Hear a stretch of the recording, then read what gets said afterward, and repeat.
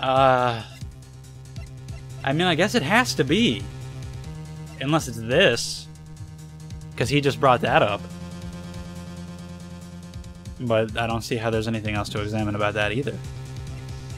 Then there's the figurine again, but we already talked about that.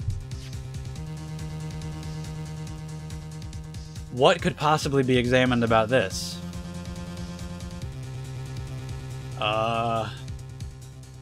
Fingerprints? Or, fuck it, I'll present it. Phoenix will take it from there. I don't have a goddamn clue. Yeah. Who knows? Wait, what?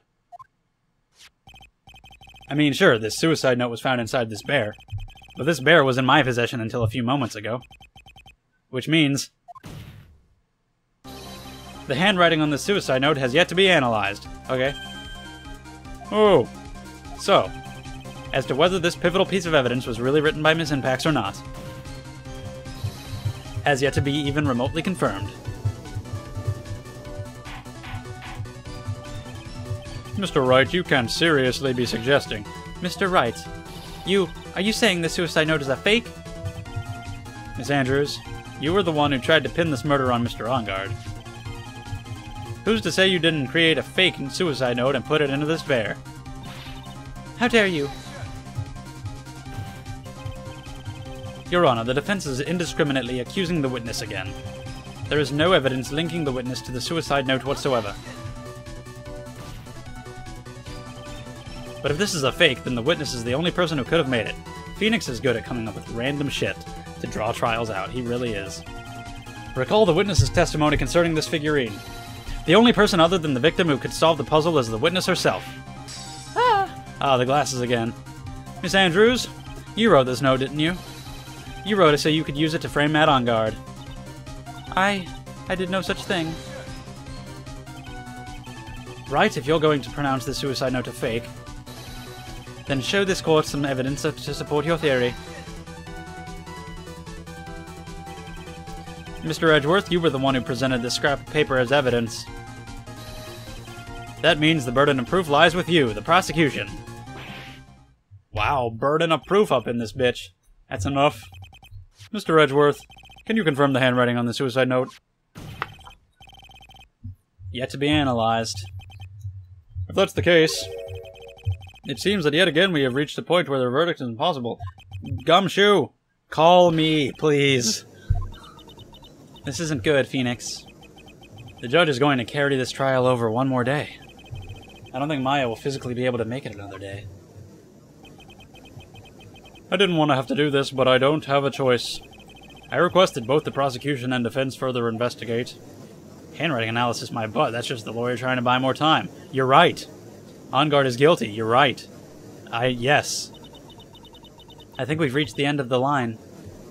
Guilty, guilty, guilty, guilty, guilty, guilty, guilty, guilty, guilty. Yes! Oh, Dick. Thank you so much. Dick Gumshoe, my savior, my lord. It's Gumshoe. Oh, yes, sorry, I just got a phone call in the middle of court, Your Honor, it's fine. Apparently it is. We got whips in court, we can have phones. What? What? Where's Maya? What happened to the killer? He got away. But do you have Maya? I'm sorry, pal, I really am. I don't know what to say besides I'm sorry. I wish there was some way to make it up to, I really do. Anyway, what's going on? We found his hideout, pal. But the two of them were... Well, god fucking damn it! Are you kidding me? This is terrible. I'm going to keep looking for them, pal. Don't you worry. I just need a little more time. But... don't tell me we don't have any more... Guilty! Guilty! Okay, guys, I get it. Man, I don't care if you don't find the killer. We can carry the whole the killer assassin line over into the next game and it'd be fun. Just find Maya. Mr. Wright, I can't... for us to come this far and... Come on! Oh, what? What is it? Let me talk to Mr. Edgeworth. I can't do that. Mr. Wright, would you please get a hold of yourself? Yes, Your Honor. Why can't you let him talk to Mr. Edgeworth? Hold on, Your Honor. Edgeworth, catch. There, that's all you needed to do. Take that, nice. Oh, wow. What a fantastic throwing animation that we've just had. that was ridiculous. Please, you gotta buy us some more time. Honestly, I think the buying time bit is lasting a little too long at this point. Wow, Edgeworth, he just hung up. I'm sorry, Your Honor, you were saying? Mr. Wright, this is a court of law. I'm sorry, Your Honor, but you don't say anything to Franziska when she's whipping people. I'm reluctant to do this, however. It appears that I have no choice but to suspend proceedings until tomorrow. This time I really can't do anything. Court is now adjourned for the day. For the whole day? No. Come on. Of course! Always. Thank you. Please wait, Your Honor. Suspend it for like an hour. What is it, Mr. Edgeworth? I humbly request another 30 minutes of Your Honor's time. For what purpose? We can perform the necessary tests on this piece of evidence in that time. But can you really obtain your results in 30 minutes? I believe we can, Your Honor. But wouldn't it be better if we adjourn for today and then reconvene tomorrow? 30 minutes, please, Your Honor. That's all I am asking for. Please, Your Honor. Very well. At the prosecution's request, this court will now take a 30-minute recess, but be advised that I will not allow another recess today. I'm not sure if this is helping or hurting us. The court will now take its final recess of the day.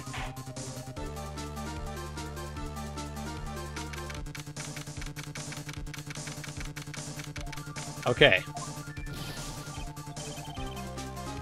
I don't know, dude.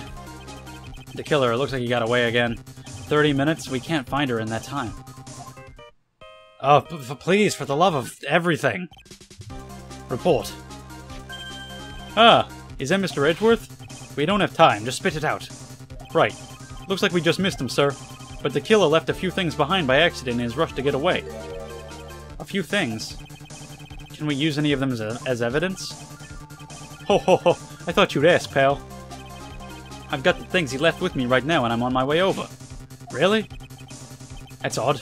Any items like that are usually sent to the crime lab first. We don't have time to wait for those guys, sir. When those guys weren't looking, I swiped the stuff and ran. Dude, Gumshoe is awesome in this case, too. It's fantastic. It's like the coolest that Gumshoe's ever been. Well, I'm not a detective anymore, so I had to... I'm really sorry, sir, but I gotta put the law on hold for now. Sounds bad. I hope he doesn't get in too much trouble over this. Gumshoe, you're the best. With my hunk of junk car, I'd say I'll be there in about 20 minutes, sir. Don't worry, I'll be there. Wait for me. Pearl, you go run, meet him halfway, and then run back. You're probably faster than a car, you little badass. Running all the way here from Karain Village and shit. I'm on a mission and no one can stop me now, sir. No one. I'm pulling out all the stops and running every red light. Do it. Gumshoe's awesome. Items left by the murderer, huh? Maybe there's something among them that will be decisive enough to end this. Oh my god. What the fuck?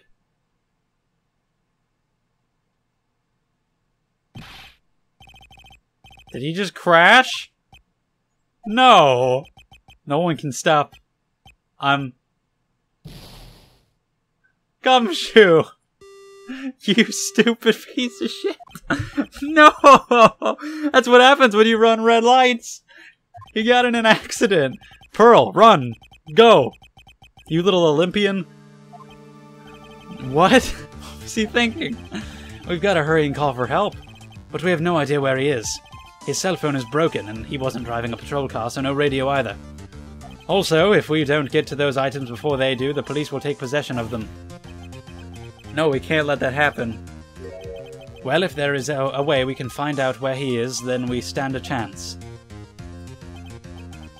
Why oh why did Gumshoe have to get into an accident now?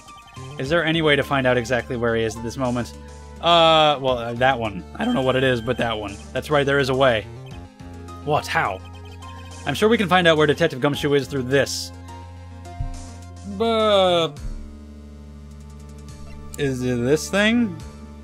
Or... I mean... That doesn't make any sense. He doesn't have the other one. Camera.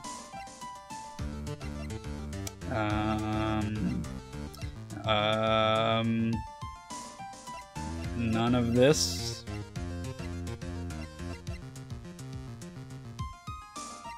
I have no idea whatsoever. Through this. I don't know.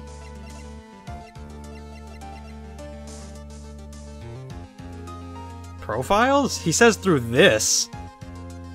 Implying that it's a thing.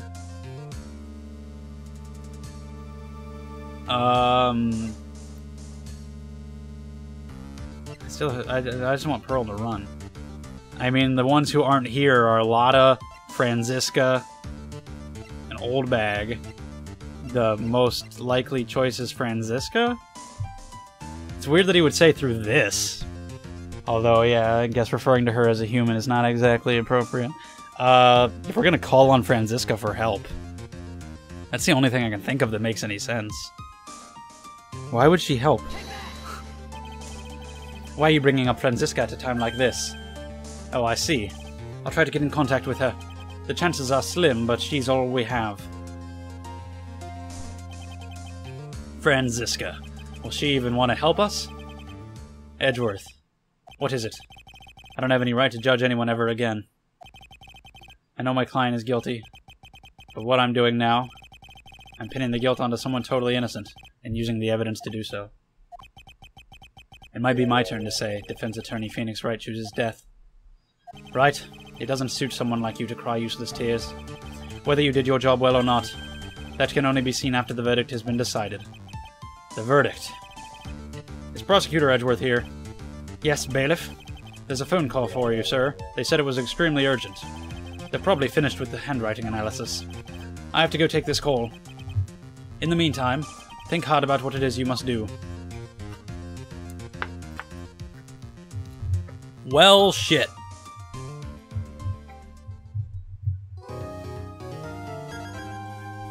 I'm gonna keep going for a little longer to get a full video out of this. So we'll go a little bit into the next part. I guess we gotta call Franziska. Did I do that off screen? I would have liked to have seen the conversation. I mean, did it work out? Yes, Your Honor.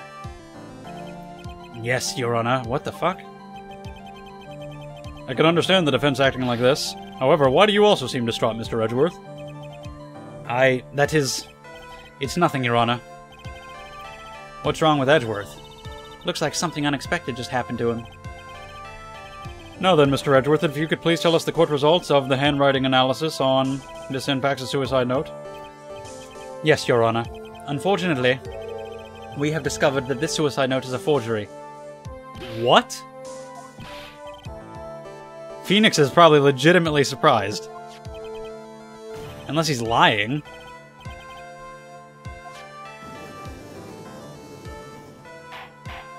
What? Order, order, order, Mr. Edgeworth.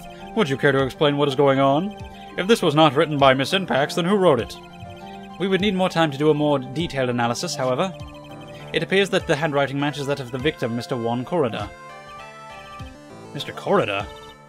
Well, well, it looks like Miss Impax never let... What the fuck? Well, that's a neat little twist. It was all Juan. He pretended it was a suicide note. She never wrote anything about On Guard. However, Your Honor, even though this suicide note is indeed a fake, Mr. On Guard could not have known that, and so that facts remain unchanged. Okay. Acting under the assumption that it was real, he had plotted to possess it. That does sound very plausible. This theory that On Guard had no idea that the suicide note was fake. Something seems a little wrong with it. Yeah, but even if he knew it was fake, he still wouldn't want Juan Corrida to read it, because once that's out there, it would just sully his image no matter what, so, you know. But I've gotta fucking do something, so here we go. The defense believes that the theory the prosecution has stated contradicts testimony. Which part? And it's impossible for Mr. On Guard to not have known it was a fake. Oh, because he was spying? Yeah, but I just assumed that he wrote it like a long time ago. Like right after Celeste died or something, but maybe not. I guess he did it recently. But again, what I'm saying is bullshit. I'm just supposed to stall for time, so it doesn't matter if what I'm saying makes absolute sense. So I guess I'll say the spy camera.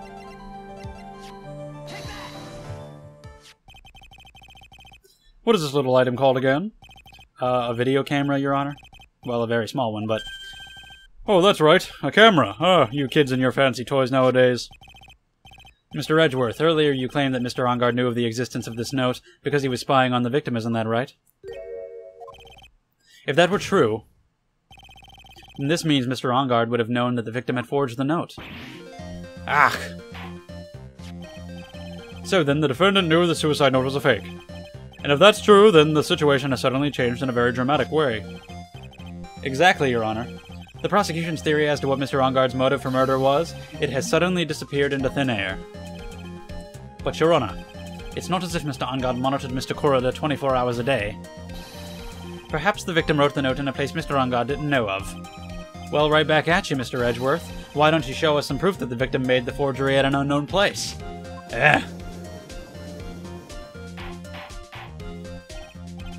Order, order, order, Mr. Edgeworth. It looks like this time it is you who has dug his own grave. As I figured. As you figured? As I figured, it came down to this after all. Mr. Edgeworth, you are not making any sense. When I heard the results of the handwriting analysis, I thought this might happen. The question is, what next? What next? If the prosecution can't prove that Mr. Enguarde's motive through the evidence, then we must prove it from another angle. Well, I agree with you there. Your Honor, the prosecution would like to call a witness to the stand at this time. Who this time? As long as it's not Oldbag. However, this witness is a little unusual. The cat? Edgeworth stuttering? This is not like him at all. Unusual? Well, what sort of witness is this person, Mr. Edgeworth? This witness is one who is perfectly fit to answer once and for all the question of who was it that hired Shelley the Killer to commit murder. That's impossible. Who in the... No such person exists who can answer that question with such certainty. Yes, Mr. Edgeworth, who is this witness? Is he doing what I do? Where he just speaks before he's actually thought of anything? Good job, Edgeworth. Now you're cooking with Gaius. Now you know how to be a real attorney, prosecutor, whatever. Yeah, I mean, that doesn't make any sense. So Edgeworth employed the old Phoenix technique of saying something that doesn't make sense and just hoping it works out. You mean the killer? I mean the assassin? Yes, Your Honor. He's coming here to the witness stand? Well, yes, in a manner of speaking. I recognize that this is a very unusual circumstance, so I ask for your permission.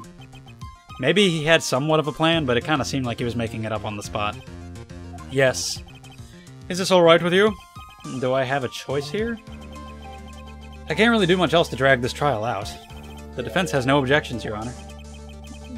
I wonder if it really is alright to do this. Very well then, the prosecution calls our witness to the stand. Edgeworth, is there no other way left to us? Is there no other way left to us? So what's gonna be at the stand? What am I gonna see when it pans over? Oh my god. Okay. Very good, sir. My name is What the fuck? My name is Shelley the Killer, and I'm a professional assassin. Why is this happening? I say, what is going on here? Like I said before, maybe if he finds out that Matt tried to blackmail him, maybe he'll switch sides. But that would also ruin his reputation a bit. How can you remain so calm, and what is the meaning of this two-way radio? Actually, Your Honor, it was delivered to me just now, and it came with a condition. As long as we do not trace its source, Mr. the Killer will testify to this court. But how does the court know that that's him? It could be your fucking... that could be anybody. So this must be what that urgent phone call he got earlier was about. Oh no, this will not do. I cannot allow this in my court. I only allow all other manner of absurdities.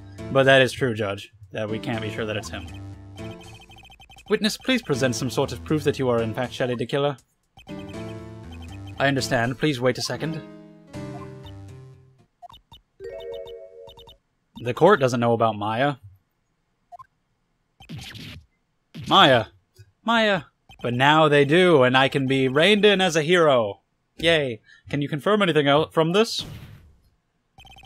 The defense has no objections to this person. I guess all it takes is me to be fine with it, and then the judge will be fine with it. We are satisfied that this man is indeed Shelly the killer. It looks like we have run into yet another unexpected turn of events. Well, it doesn't seem like we have too many choices under these circumstances, so... Now then, witness, there is one thing I would like to confirm before we speak of anything else. And that would be... At the request of a client, you killed Mr. Juan Corrida. Is this correct? It is as you say, I did indeed kill Mr. Corrida. Now that we have answered that, let's move on to the name of your client.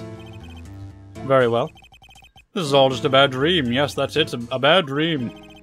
Shelly the killer. What is he going to say? I don't know. And we'll find out next time. Thank you very much for watching. I'll see you then.